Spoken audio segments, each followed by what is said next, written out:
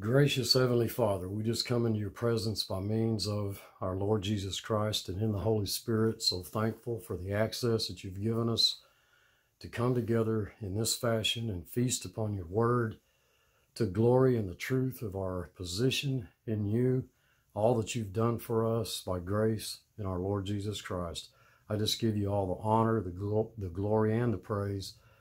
I ask that you would filter out that which is not of you, but just seal to our hearts that which is truth, and truth only. For it's in Christ's name I pray.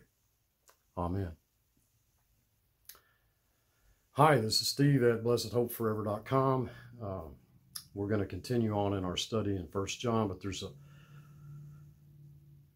I want to take a few moments to just, because we're closing out the new year, I want to take a few moments to tell you something personal that happened to me. I don't usually talk about myself. None of this is about me. But I do remember many years ago, I think it was about 34 years ago, when I first came to know the Lord, I remember very distinctly praying a very specific prayer, a very distinct prayer. I was only a few days old in the Lord, and I remember praying that, asking God to, telling God that I wanted to know Him, not a bunch of stuff about Him, not just, fill my head full of knowledge, historical facts and stuff about Him, not just wanting to know about things about Him, but I wanted to know Him. And dearly beloved, I have never been able to put this book down since that day. I think it's important that we understand, if we don't understand anything else, just how much a privilege it is to hold His word in our hand and to spend time in that book. Some of us spend more time in it than others. And the Lord has a purpose in each one of our lives for how He directs our steps. And I have no desire to argue against that. It's not my intention to try to make anyone feel guilty. I just want you to know that it's one thing to have in your possession, to be given so much by God and know it. And it's quite another thing to be given so many blessings, to be blessed so abundantly, so richly in Christ Jesus, and not know it. And the only way that we're going to know that is to spend time in this book. Another thing I want to mention here in brief is just how many of you out there may think that I'm being redundant by talking about the same grace all the time, or the same blessings all the time, or really pushing home this whole concept of what I believe Christianity is, which is that we were born again by the will of God, not the will of the flesh, and we believe and we receive and we accept and we repent and perhaps we're baptized because Jesus Christ died in our place. We didn't do anything to be born again by God. That's why He chose birth, to illustrate that fact. That's what separates me from much of modern evangelism. If you've followed us through these studies, you know that. Now, that doesn't make me right. And I have consistently, throughout the years, several years now, I have taken every opportunity that I can to try to explain to you people how that I do not really care whether you believe me or not. I'm not trying to get you to believe what I believe. What I am trying to get you to do is to examine the scriptures to see if these things are so. I believe that I've spent many, many, many years of my life devoted to the study of God's Word and in presenting the truth as I know it. But that doesn't make me right. It does, however, make me one who is very concerned about what I do, say, believe, and preach.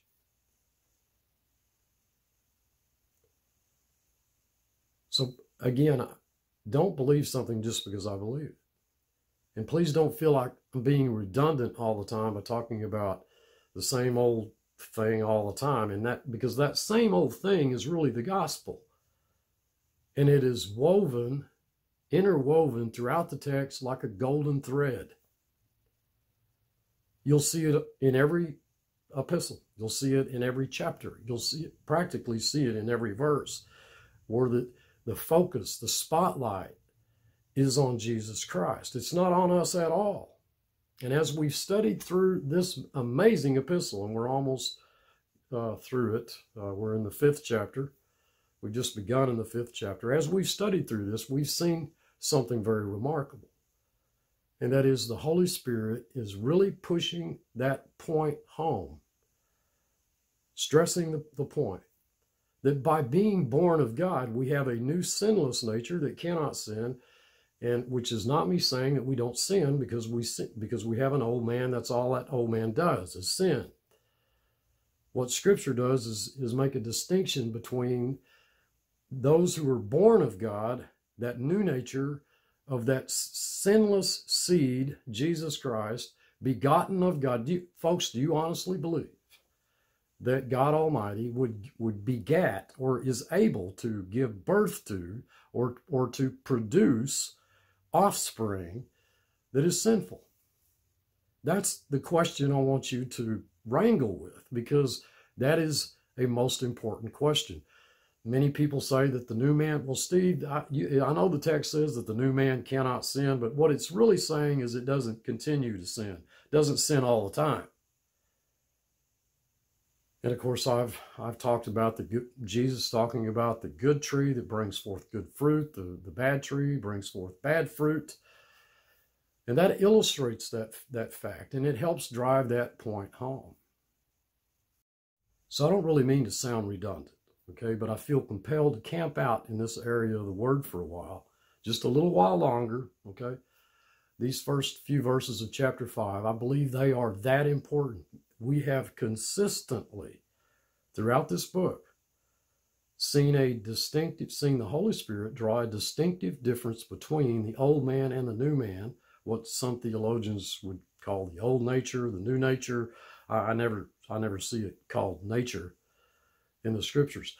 But you have put off the old man and put on the new man. It's not something that you need to do. The Word says you've done that, okay? The old man, which is corrupt, you've put on the new man that is created in righteousness and true holiness. You've done that, okay? Now, depending where you are in your theology, if you're a Pentecostal, for example, or you're an Arminian, well, then you believe that that's something that you ought to do. You ought to put off the old man and you ought to put on the new man. Dearly beloved, the text says you've already done this. And in 1 John, we have a very classic example of the great conflict that exists between flesh and spirit, between the new man and the old man. The fact that you've put off the old man and you've put on the new man does not mean that you have annihilated the old man, eradicated the old man. Doesn't mean that. And there is that constant conflict. Who shall deliver us from the body of this death? I thank God through Jesus Christ our Lord. So then with the mind, I myself serve the law of God. But with the flesh, the law of sin. There's where reckoning comes in Romans 6:11. Now, verse 4 says, whosoever is born of God overcomes the world. I've spent some time on this. This is the victory that overcomes the world, our faith. That's the faith of us, okay? It's a nominative. It's faith that belongs to us. We know that our faith is a gift from God. And in 2 Corinthians 1:24, it is in the faith that we stand. We stand in the area of faithfulness, which is Jesus Christ. And I believe it is scripturally impossible to separate your faith in Christ from Christ's faithfulness. That's a point I've tried to point out over this past year. Those are inseparable concepts. Whosoever is born of God overcomes the world. You don't overcome the world to be born of God. Now, if we go back to chapter 2, verse 23, whosoever denies the Son doesn't have the Father. Okay, he doesn't lose the Father by denying the Son. If he denies the Son, he doesn't have the Father. The reason he denies the Son is because he doesn't have the Father. The problem, dearly beloved, is that people turn it around. You know, if he denies the Son, he won't get the Father. Not what it says. He denies the Son because he doesn't have the Father. Verse 29 of chapter 2. Whosoever does righteousness is born of God. He doesn't become born of God by doing righteousness. How could someone who's not born of God do righteousness? Well, of course, he can't. And so you can't turn the text around. He does not become born of God, a new creation in Christ, because he does righteousness. Okay? He does righteousness. And he does righteousness. He really does, whether he even knows it or not, because he's been born by God. If you don't do righteousness, folks, it's because you haven't been born by God. That's what we've seen in the text. Chapter 3, verse 4, whosoever sins transgresses the law. Absolutely. I mean, you couldn't possibly define sin without law. Where no law is, there's no sin. There's no transgression.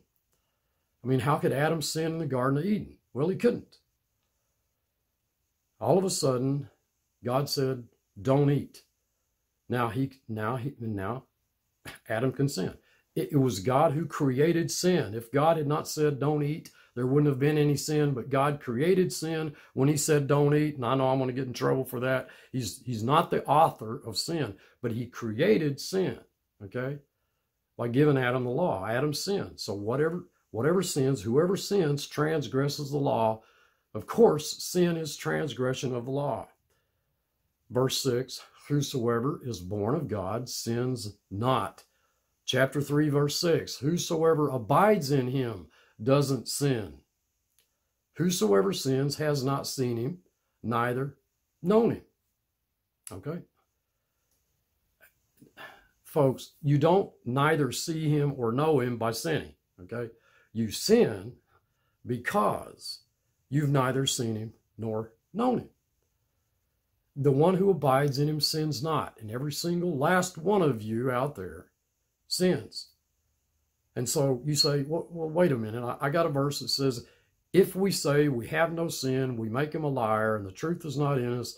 And yet here's a text that says, whosoever abideth in him does not sin. Doesn't have the power, doesn't have the ability to sin.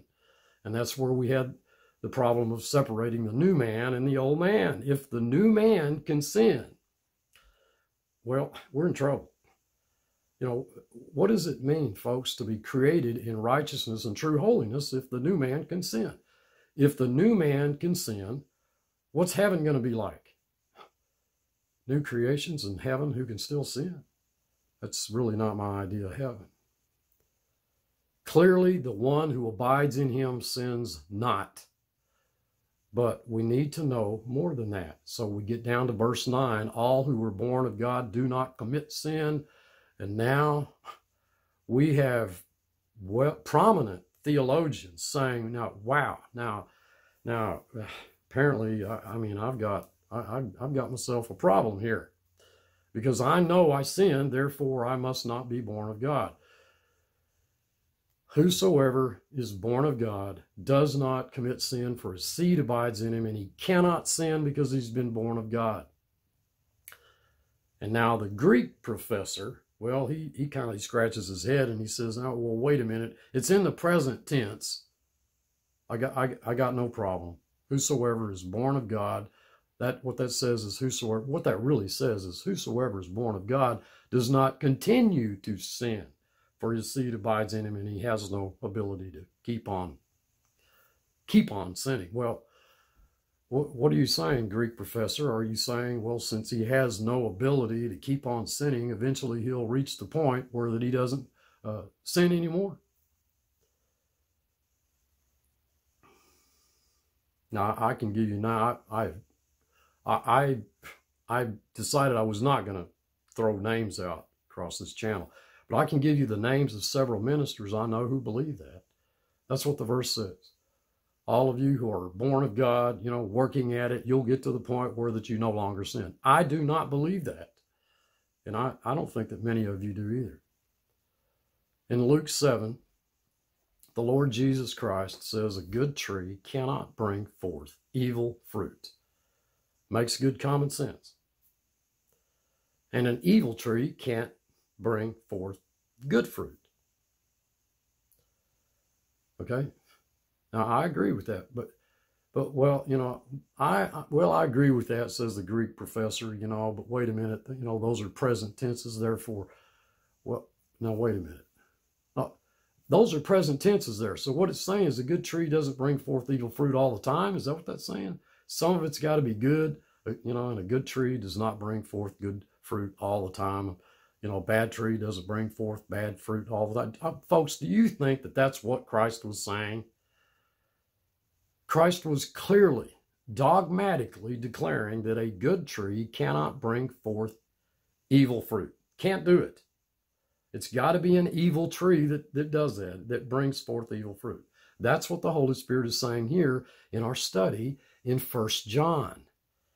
Can you imagine being an offspring of God and still being able to sin? And I'm not suggesting in any way that your old man doesn't sin. Of course it does. But can you possibly imagine that, that being God's offspring, God's seed, that God could bring forth evil fruit? Folks, is that what you believe? God's seed is sinless. It doesn't have the ability to sin. Chapter 3, verse 9. He doesn't have the ability to commit sin. It doesn't say that and it does not say that if you confess Jesus is the Son of God, then God will dwell in you. Doesn't say that. Doesn't say that. It clearly says that if God dwells in you, then you confess that Jesus is the Son of God. We have reversed it, folks. Almost everything. And I think that's partly due to the times we're living. It's the result of the sovereign action of our loving Heavenly Father. If you confess that Jesus is the Son of God, it is because God dwells in you. God doesn't dwell in you because you did anything. You're not born because you repent. You are not born again from above by God, by the will of God, because you confessed. You're not born because you accepted. You're born from above by God's will because you're his child. In chapter 5, if you believe Jesus is the Christ, you'll be born of God. Doesn't say that. Again, I pointed this out. It's a perfect passive. I believe that you were born of God before the foundation of the world. That's what we saw in previous studies. Very few people, folks, believe that. You were dead in sin. He made you alive in Christ. People throw that verse at me and rightly so. If that verse says to you, see, I was dead, headed for hell, and God made me alive, that you was headed for hell and God, made you alive all of a sudden. If that's the way that you take that verse, I think you'd have problems with many, many other passages of Scripture. Okay, I pointed out the prodigal son. Great lesson there in that. When was he a son? Well, when he was born. I don't think the prodigal son was ever headed for hell. I do think he was dead, but I don't think that means that he was no longer the Father's son. and I pointed this out as well, the fact that there are people in this world who are God's children by God's elective decree and born from above by the word, by the will of God, does not mean that they're headed for hell if they don't know that. I do agree that they are dead in sin, but that doesn't mean that they're headed for hell.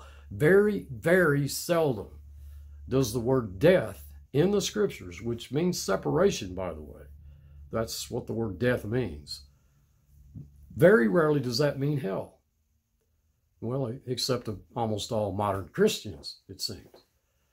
Chapter 5, verse 4, whosoever has been born by God overcomes the world, and this is the victory that overcomes the world, even the faith in which we dwell.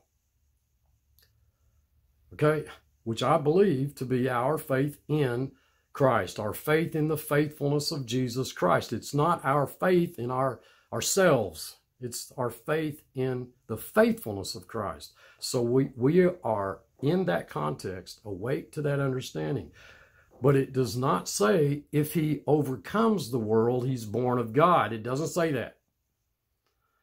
Clearly, folks, the text says, the one that overcomes the world does so because he's been born by God. What is our faith? What that verse says is that the way we overcome the world is by trusting in the faithfulness of Jesus Christ, and that's what we do. We don't overcome the world by our fighting or by anything that we do. We overcome the world because we've been born of God, and we believe that. Now, not everyone believes that, but it still means they've still overcome the world, even though they're living in the world, which I'm going to get to here. We're going to go back and look at Colossians chapter 2.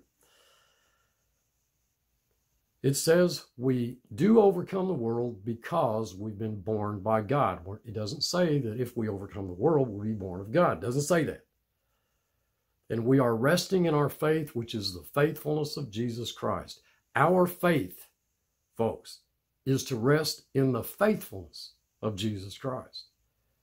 And so we need to understand what the Holy Spirit here means by world. The word world, I've spoken about this in a number of videos just this past year. The world system is a system that hates you. It hates you. The world system is a system of religious effort that hates you. The world system is a religious system based on the idea of human merit, human performance. Therefore, it hates you, okay? Because it thinks you don't have to do, you're saying that we don't have to do anything. And if you're involved in the religious world system, you will put God's people out of the synagogue thinking that you do God's service. I believe the world system is a system of man's efforts to please God, to go to heaven, to redeem himself by works, by human effort. I don't think overcoming the world means victory against communism, an invasion of Muslims or something like that. Overcoming the world system is not overcoming bars, okay? Or whatever your vice is. Whatever is that old man, wretched old man of yours is trying to live up to. It's trying to live in such a way as to please God and by that gain merit. And I'm not saying you shouldn't live in order to please God. But you don't do that in order to gain merit, to do things in order to be blessed by God. Folks, you've already been blessed with every spiritual blessing in the heavenlies in Christ. That's what the text says, and that ought to that ought to really cause you to stop dead in your tracks and think about this for a moment. And I believe we've overcome that system of human effort. We've overcome that world religious system because only we've been born of God. You're not going to heaven because of anything that you do. You can turn on the TV, you can get 1,000 evangelistic messages that will assure you that the only way you can go to heaven is by something that you do. You go to heaven, folks, because he died in your place. Not because you accept, you go to heaven because You don't go to heaven because you believe. You don't go to heaven because you accept. You go to heaven because you're born of God. You're his child. Okay? He chose you in him before the foundation of the world. Overcoming that world system is a marvelous thing. It's not my works. It's his. It's the work of Christ, the finished work of Christ. It's not my effort. It's his. It's not my goodness. It's his. In Matthew 25, many will say unto him in that day, have we not done many wonderful works in your name? Please, folks, don't plan on saying that. Okay? I trust that I'm going to say, Lord, I trusted you. I rested in the finished work of Jesus Christ. Now, there might be many other applications of overcoming the world, but to me, to overcome the world religious system based on human merit, that submission to legalism, that human works, all of that garbage, okay? I mean, folks, you should have perfect peace and rest and joy. That's what God wants you to have. If you really believe God is working in you both the will and to do of his good pleasure, what else do you want? What else do you want? I don't care where you are or what your situation that you're in. Why would you want anything else if God's working in you to will and to do of his good pleasure? And that's what he's doing in the lives of every one of you. Every one of you. Without exception. Isaiah 26:3, thou wilt keep him in perfect peace, whose mind is stayed on thee, because he trusts in thee. And very few Christians have minds who have perfect peace. I don't care if God wants me sick. That's fine. If he wants me in heaven, that's fine. If he wants me in difficulty, that's fine. I never am concerned about that. His way is the way I want. That's the way I want. The world system is personal blame. Something happened. You know, we have a tragedy. I don't see how there can be any tragedies in a Christian's life. Now, there can be things that are horrible from a human standpoint. I'll agree. I'll admit that. But to know that your life is hid with Christ in God, that he knows the way that you take, when he's tested you, you shall come forth as gold, that he lights your candle, that he bottles your tears. Dearly beloved, God has declared that he's working in you both the will and to do of his good pleasure. Did he lie or did he not? And on top of that, he's declared that he will never, never cease to sustain you and to uphold you. That's our God. Some of you might remember our study through Colossians. So I'd like to read through Colossians chapter 2, if you don't mind. I think this it fits nicely into the end of this video. You know, and maybe highlight parts of that marvelous chapter. You know, thinking about how it relates to the subject of our having overcome this world religious system based on human merit. Colossians chapter 2, starting with verse 1. For I would that you knew what great conflict I have for you and for them at Laodicea, and for as many as have not seen my face in the flesh, that their hearts might be comforted, being knit together in love, and unto all riches of the full assurance of understanding, to the acknowledgement of the mystery of God, and of the Father, and of Christ, in whom are hid all the treasures of wisdom and knowledge. And this I say, lest any man should beguile you with enticing words. For though I be absent in the flesh, yet am I with you in the Spirit, joying and beholding your order in the steadfastness of your faith in Christ. As ye have therefore received Christ Jesus the Lord. Stop, folks, think. How did you receive him? So walk ye in him in the same way. That's by grace. How did you receive him? By grace. How do you walk in him? By grace. Because of something you did? Is that because of something that you did? No. rooted and built up in him and established in the faith as ye have been taught, abounding therein with thanksgiving. Beware, lest any man spoil you through philosophy and vain deceit, after the tradition of men, after the rudiments of the world, and not after Christ.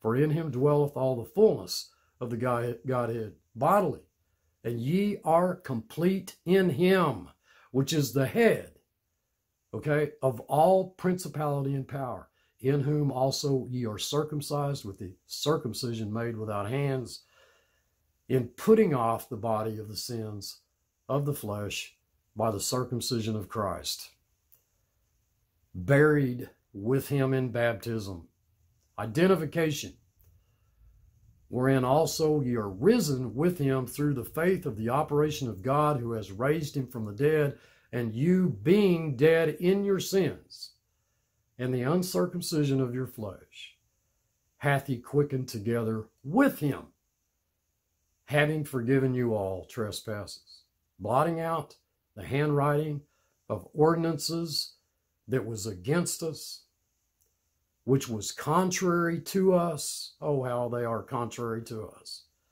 And took it out of the way, nailing it to his cross, and having spoiled principalities and powers, he made a show of them openly, triumphing over them in it. And here we go. Listen. Let no man therefore judge you in meat or in drink or in respect of a holy day or of the new moon or of the Sabbath days, which are a shadow of things to come, but the body is of Christ. Let no man beguile you of your reward in a voluntary humility and worshiping of angels, intruding into those things which he has not seen, vainly puffed up by his fleshly mind, and not, listen, and not holding the head, dearly beloved, from which all the body, by joints and bands, having nourishment, ministered and knit together, increases with the increase of God. Wherefore, if ye be dead with Christ, and you are, since you be dead with Christ from the rudiments of the world, why, as though living in the world, are ye subject to ordinances? Touch not, taste not, handle not, which all are to perish with the using, after the commandments and the doctrines of men, which things have indeed a show of wisdom in will worship and humility and neglecting of the body, not in any honor to the satisfying of the flesh. Dearly beloved, if you are a Christian, born of God, living in that world religious system based on human merit, you need to know that that does not mean you have not overcome the world, but that you are involved in a world system, a world theological system, which you have overcome. You're in the wrong place, theologically speaking. I'm not saying throw away all your friends, but you're in the wrong place theologically. A place that wasn't designated as a place where you are to abide, to reside. Like the prodigal son, you're living off in the far country as your father's son. Don't you see the grace, folks? Look, I love you all. I truly do. I hope all of you are well. I hope all of you had a wonderful Christmas. I'm looking forward to entering into the new year in 2022. I'll have something to say about that here in the next video or two. Until then, this is Steve. Thanks for watching.